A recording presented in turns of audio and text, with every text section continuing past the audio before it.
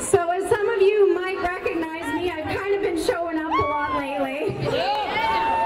My name is Amanda, and I am a recreation and horticulture therapist. I have worked in healthcare for 18 years.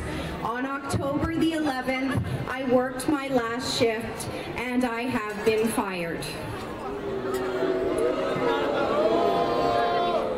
At the beginning of the pandemic, like most people, I would sit in front of the TV, listening to the case counts and getting advice from Dr. Bonnie Henry, getting my daily dose of fear. But as time went on, I noticed that the recommendations from our leaders weren't making a lot of sense and left people more confused, anxious, and full of fear.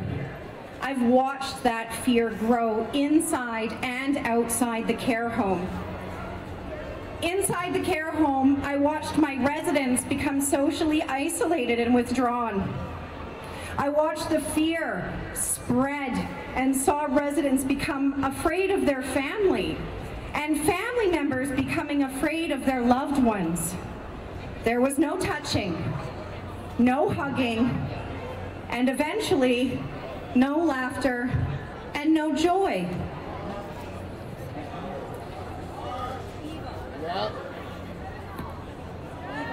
Sorry, I lost my spot. Thank you. The staff that I worked with are and were incredible, picking up the slack and giving even better care to their residents. And then the care home locked down. Immediately, I saw some of my residents die from what I believe is a broken heart. Then the protocols started. And again, and more protocols, and more protocols. You couldn't get your footing every day. Sometimes within hours, we were getting protocols that were contradicting the previous protocols. With each protocol, I noticed the diminishment of humanity. Then the one-site rule came in, and we, like many others, became extremely short-staffed. It became common to see staff from all departments working double shifts, no days off, vacations canceled, no sick time. This continued for months. Then November 2020 came, and the unthinkable happened. Our care home declared the COVID outbreak, and despite having a year to prepare, we were not prepared. We did not have a plan, and we did not have enough supplies. At one point, I can remember being asked to drive around Vancouver looking for hand sanitizer for 8 hours. I couldn't find any for my residents.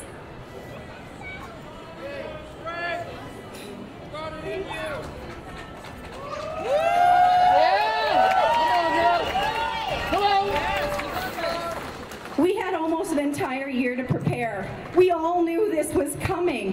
Why did our provincial health officer and our prime minister and our chief public health officer do nothing? What were they doing? Because they weren't preparing us in the care homes on the front lines. Things became hectic very quickly. More and more protocols, limited communication, and then we had almost no staff. All in all, we had 110 residents, 99 became infected with COVID, 70 staff became infected with COVID, and in the end, 41 of my beautiful residents died, most of them alone. Officially, those residents have died of COVID, but how many were actually casualties of isolation and social withdrawal? I would say many. Despite the outcome, I am proud that I served alongside so many dedicated and loving individuals. Despite the fear, the staff showed up.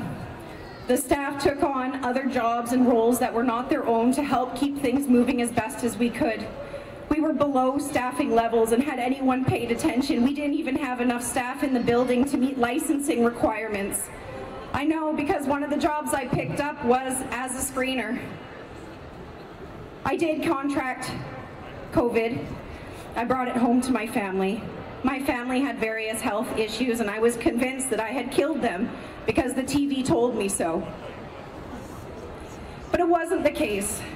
Everyone made a full recovery. Although we did have mild symptoms, the isolation was by far the worst aspect of our illness. All I could think of was my beloved residents, locked in their rooms, scared, dying alone. My anger that had been growing throughout the year exploded. When I went back to work, I questioned everything. I got limited or no answers. At one point, management even yelled at me, "Just follow the rules. Just follow the rules. Don't think." As soon as the outbreak was declared over, I quit. There is so much more, but I don't have time to get specific. I took a job at my other site and began working full-time again, and it became very apparent that the pandemic wasn't going anywhere. Rules continued to change. It was like a switch was flipped. Friends fighting with friends, family not speaking to family. I watched our politicians drive us further and further apart. I have been called every name in the book: conspiracy theorist, anti-vaxxer, crazy, stupid, selfish, ignorant. My own doctor of 20+ years told me I didn't deserve to work in healthcare because I just didn't believe in the science, and so I shouldn't be there.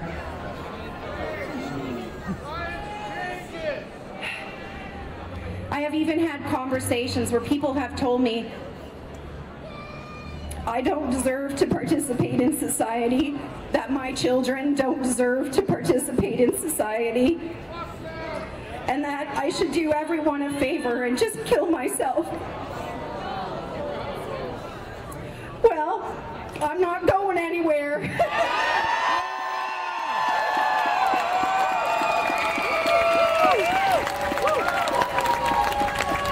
I've lost my job like so many others. We might lose this battle, but we will win the war.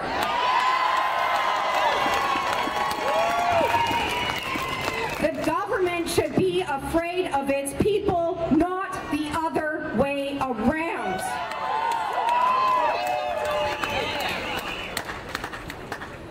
We are watching you.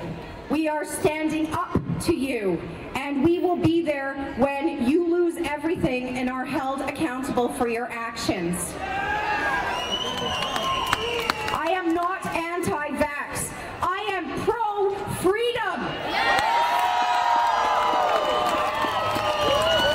And where there is risk, there must be a choice. Stand strong, Canada. Check in with your neighbors. We need to teach the world how to human again, and we are the only ones that can do it. Be kind, but not the way Bonnie Henry says. Check up on your neighbors, check up on your friends, even the ones that don't want to talk to you. People are struggling and they need us. My friends, God bless you all, and thank you for coming.